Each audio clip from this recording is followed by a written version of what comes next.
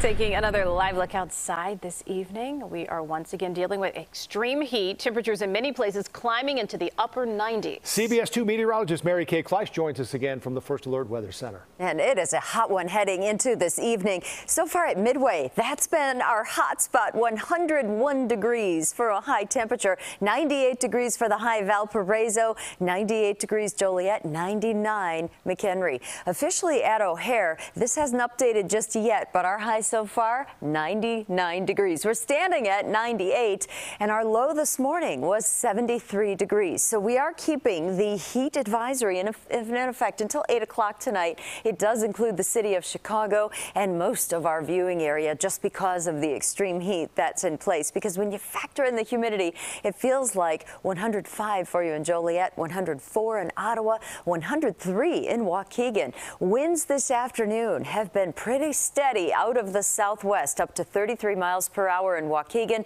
28 mile per hour winds in Gary. So when you get such a strong southwesterly wind component, that is holding off any lakefront cooling. Winnetka right now, 100 degrees is where you stand. Glenview, 96. In Wheeling, we have 99. Usually those spots have the lakefront cooling, but certainly not today. And it is hot in the Loop, 101 currently. Even Lincoln Park holding at 101, just like Midway.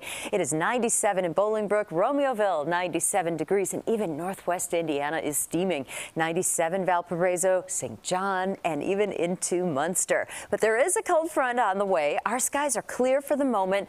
The front, it's not well organized. It's sparking a few lightning strikes here in central Wisconsin, and we expect this front to move through around midnight. So as it gets closer to us, I think our chances for a thunderstorm would be maybe as far east as DeKalb. So here's 11 o'clock tonight. This looks pretty impressive, but watch what happens during the midnight hour. Everything collapses, and then by 1 a.m. we're just left with a stray shower or perhaps a rumble of thunder, mainly well to the west. And then we start to see drier air move in for Wednesday. Away from the lake, we'll have a dry northwesterly wind flow, and right at the lakefront, we're going to have a little bit of lakefront cooling. So that will feel different tomorrow once this front drops through our area. Again, it looks like those rain chances tonight are very minimal. Best along the I-39 corridor and places to the west of there. But otherwise, it's still going to be warm tomorrow, but not so steamy. 87 for the high, 88 on Thursday. Heading into the weekend, we're tracking another front. It brings us scattered storms late day Saturday into Saturday night.